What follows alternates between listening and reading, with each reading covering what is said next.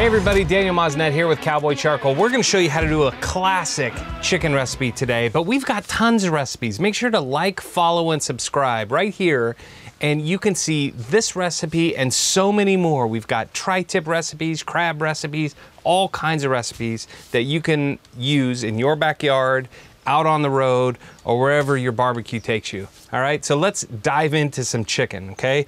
Today we're just gonna do some classic drumsticks. We're gonna season them with a little bit of Jack Daniels. I'm gonna show you a quick little trick, hit them with a little salt and pepper. We're gonna throw them right on the grill.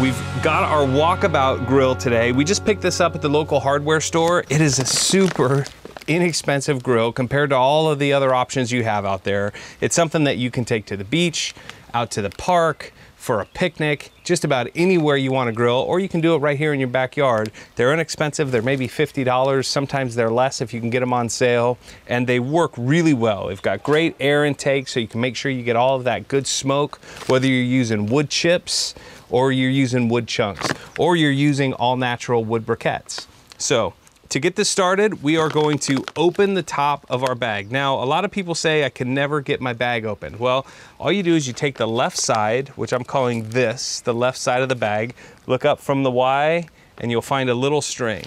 This little string that is poking out, that's the string that you want to grab, and hopefully this works well for me. You just grab that string, and you just pull it all the way through. There's another one on the back, and you just pull it all the way through.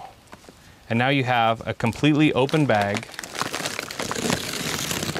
of Cowboy charcoal. You can use this, you can put that right in the bottom, just paper. You can put that right in the bottom of your chimney starter and open the top of your bag. Now, everybody says this is the hardest thing to do. Well, you saw me do it. It was one of the easiest things to do. If you can open a bag of Cowboy charcoal easier than that, put it on video, put it in our Cowboy Pitmaster Facebook group, and we'll send you a t-shirt. Actually, just put a video of you opening a bag of charcoal, and we'll send you a t-shirt. Okay, so now let's get this started. We're gonna load this up with about 50 briquettes or so, and here are applewood briquettes. You can see the pieces of apple right inside. You've got some jagged edges. That helps the charcoal light a little bit faster and a little bit easier. Now these briquettes, they're 100% natural. We don't use any fillers at all. So all you're getting is real charcoal from our oak and hickory lump charcoal. You're getting all natural apple wood and a little bit of natural vegetable starch to bind this all together. We don't use any coal or any limestone fillers that you may find in some national brands. So let's get this started. We just have a little bit of butcher paper right underneath. We'll get that lit. That'll take off on its own. In about 15 minutes, we're gonna have fully lit charcoal. Okay, chicken drumsticks. How do you make sure you get crispy chicken skin when you're grilling drumsticks? Well, here's an easy way to do it. First part is you wanna make sure that you pat your chicken dry. Now, I've already washed these, right? You might wanna run them under a little bit of cool water. And if you do run them under water, you make sure that when you're ready, you pat all of them dry. And if there's a little bit of skin that's pulled down, as you're drying them, just pull the skin right back to cover all the meat. This one, how the skin is kind of falling down a little bit, as we're drying it, we're just pulling it back, okay? So, step 2, the next secret to having nice crispy chicken skin is take a Ziploc bag. We've poured just a little bit of cornstarch right into the bag. We're gonna add our chicken pieces into the bag, and we're just gonna toss it to coat gently. You don't need a lot. You don't need a ton of cornstarch. It's just gonna help it crisp up a little bit, right? It's not like you're doing fried chicken, just a little bit of cornstarch to coat.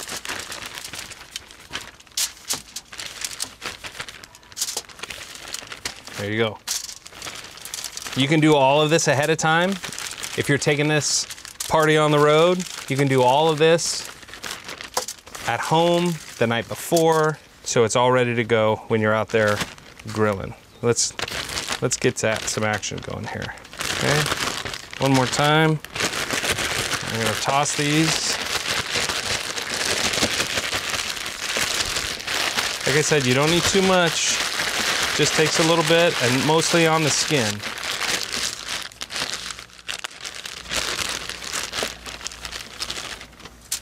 And just kind of shake it off as you're bringing them back out. Wherever you can, make sure you pull the skin over the top of the chicken. Now we need to season our chicken a little bit, right? I like to keep one hand relatively clean and one hand that's grabbed the chicken. We're just gonna add our chicken seasoning right on the top. This is Jack Daniel's chicken rub. We're gonna season this all over. Now we don't have to worry about, going too crazy with the seasoning. We're gonna add a lot of Cowboy barbecue sauce as this is cooking. We're just gonna baste the chicken the whole time we're cooking. All right, so our coals are just about ready. We've got fire up to right about here. You can see where that line is. We've got fire coming out of the top, and the top briquettes are just starting to ash around the corners. So I'm gonna call that ready. Let's dump this in, and then we can start putting our chicken on. Get going. I've decided to dump them in a little bit early. I don't want to have an extremely hot fire. I've spread them around. I do have some cooler zones. I have a zone that's back here that's a little bit cooler, and I have a cooler zone right here. Okay, so now we can just start putting our chicken right on the grill. And make sure you wear gloves, use tongs, change your plates. If you get cross-contamination with chicken going, it can be kind of bad. So just make sure that you use your gloves as much as you can. So these are gonna cook right here for about 20 minutes. We'll move them back and forth a little bit as we need to.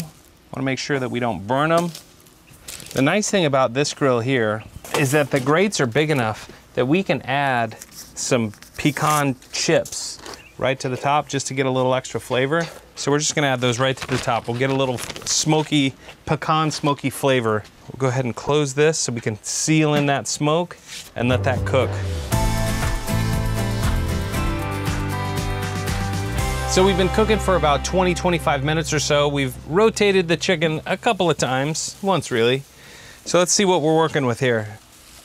Now, you can see this area right here in the chicken. That's from tossing it in the cornstarch. That's what's helping keep all that moisture inside and starting to crisp up the chicken. It's gonna have a nice little crunch. We're gonna add some barbecue sauce to it right now, and that's gonna help with the flavor. Now we've got our Cowboy barbecue sauce. We're going spicy today. We're doing a little Prairie fire. So we're just gonna baste that right on the top. That is just good old barbecue chicken. So this grill is holding pretty steady at about 300 degrees. Now, once you start to baste the chicken, you've got to be careful that you don't put it over too hot a part of the grill, because that sugar in the barbecue sauce, that will start to burn, and you don't want to have burnt sugar flavor. So we're just gonna flip these over. We're pretty close to done on these. But that color, that smell, just smells fantastic. Okay, we're gonna shut this down. We're gonna let that caramelize over for about another 10 minutes. Then we're gonna put it right on the platter, and you'll see what it all looks like. All right, so we're just about done. We've let that base kind of set in. We're gonna hit it one more time, just lightly, and then we're gonna hit it again when we take them off. I just like to make sure that we've got a lot of flavor on there. Some of these larger ones we might leave on the grill for just a little bit. Let them cook, make sure they're all the way cooked through to 165. But look at that. You show up to any picnic, any beach event with chicken like that, you're gonna be a star. All right, to top these off, we're gonna add just a little bit of fresh parsley. Just wanna hit a little bit of fresh parsley right across the top. It makes it look really nice. That green pops off the barbecue sauce, off that chicken. You wanna look your best. So chop this up ahead of time, keep it on ice in your cooler, and then people are like, boy, when did you have time to make all of that? Oh, you know. Let's just make sure that our chicken is exactly where we want it to be. We're looking for chicken at 165. Yeah, we got about 170 on that one, 166, 167, so you can kind of see which ones are right. So we'll take these off. Get this guy over there. We'll let some of those larger ones cook a little bit more. That's there. We'll hit it with just a little bit more barbecue sauce right across the top. A little bit of fresh parsley right over the top. Look at that. All right, you saw the steps here. This was easy barbecue chicken. We just used a little bit of cornstarch to make sure that our chicken skin stays nice and crispy. We add a little bit of Jack Daniel's chicken rub, and then we put it on the grill over some applewood cowboy briquettes with pecan chips and just let that smoke and cook. It came to temperature in about 30-35 minutes, but make sure your chicken hits 165. About 15 minutes from when you're done, baste it with a little bit of your favorite barbecue sauce. I like Cowboy Prairie Fire because I like the heat. And that's it. For more recipes, like, follow, and subscribe. We've got so many more that you can enjoy in your backyard or out on the road. I'm Daniel Mosnut, and until next week, keep cooking with Cowboy.